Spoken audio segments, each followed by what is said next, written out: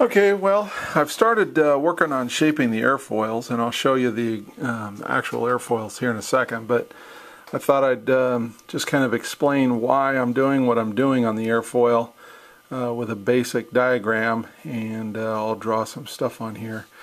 This in this configuration we're kind of looking at more like an airplane wing. This would be the leading edge out here that would be, kind of into the wind. And then back here we have the trailing edge where the air is going to flow. So what we look for is this laminar flow with air.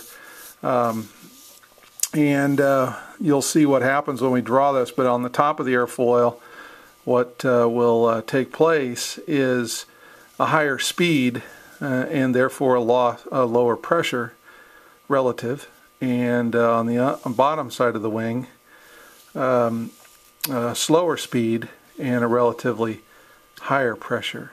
So they call it lift, but it's really more of a push, because you've got this higher pressure of air, relatively speaking, under the wing, lower pressure of air generated on top of the wing. Therefore the wing is pushed upwards or lifted upwards. So why does this happen? Well, if we have some molecules of air that strike this leading edge, we'll say there's two molecules right there, and they hit this leading edge at the same time, this one at the top has these two are going to split, we'll say. This one here on the top that takes this path has a lot further distance as it's coming down along that leading edge to get back here. This one takes the more direct path to get back here.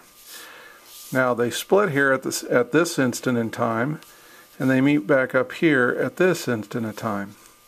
So in order for them to meet back up at the same time, this one has to travel much faster. And that's what happens. This air on the top of the wing travels much faster than the air underneath the wing, creating slower pressure for this fluid. Air is a fluid just like water. As this flows a little slower, higher pressure builds. As this travels faster, lower pressure builds, and we lift. So you can see this general shape now of this kind of bulbous leading edge into the wind, and this really narrow, sharp pointed trailing edge where they meet back up again. And that's what we want to achieve on these cutout pipe pieces. So let me set this down and set my pencil down, and in order to do this, basically the simple tools.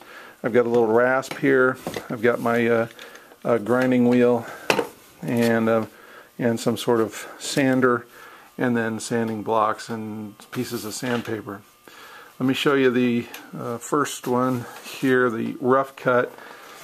Remember, this started off as a quarter piece of 6-inch pipe, and then the leading edge has been created and the trailing edge. Of course, now they're really, really rough, and the way this is going to mount on the hub arbor is like this, and you can kind of see when we square that up, you can see that this leading edge kind of leads the way as with the twist and the curve of the pipe.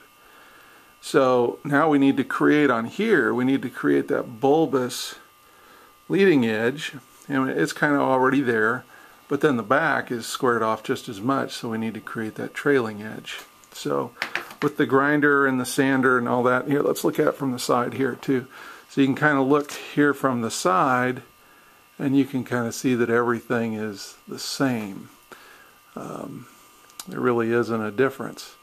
So by grinding and sanding and kind of working our way down, you can see this is the way it would mount now, with this one that I'm pretty much happy with as my this one, by the way, was that lightest wing too. It was 11.5 ounces, so the other ones I'll end up having to take more material off to bring the weights fairly even.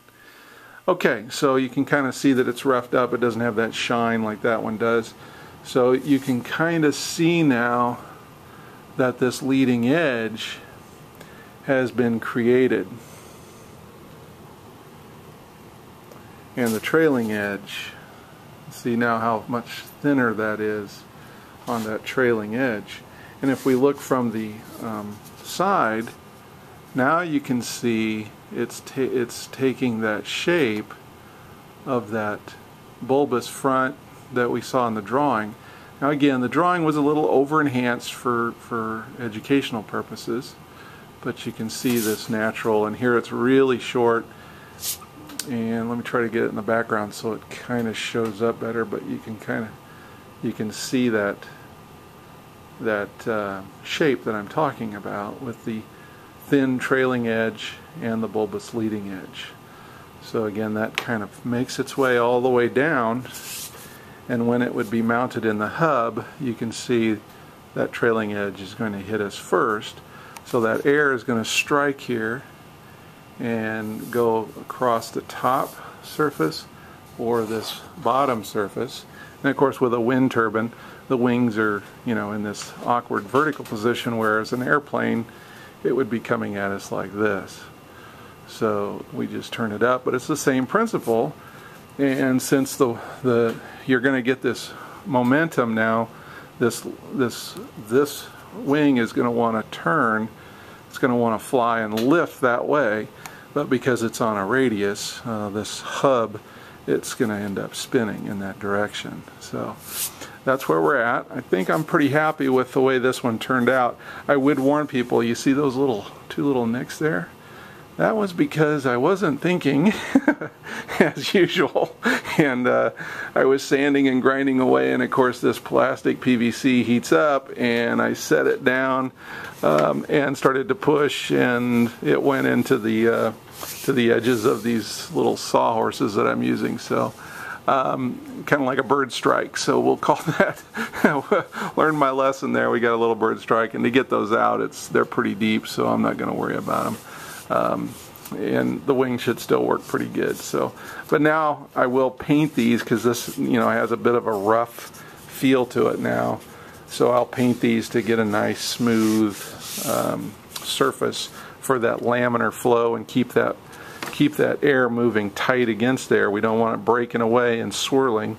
We want that air to flow nice and tight along that surface, and so we'll clean this up and get that painted nice and smooth so that laminar flow is maintained the way we want it. So anyway, that's where that is, and now I just have the wonderful task. This will be the hard part, I think. Probably the hardest part of this whole process will be to balance these blades, getting all three to be the proper weight so that they're all really close together, so when you spin the propellers, once they're mounted, one blade doesn't just automatically drop to the bottom with being heavier. It's kind of a random thing. So that'll be critical. And what we'll do is this lighter weight one, will serve as our master. And once I feel like I'll weigh this one again, write the weight down.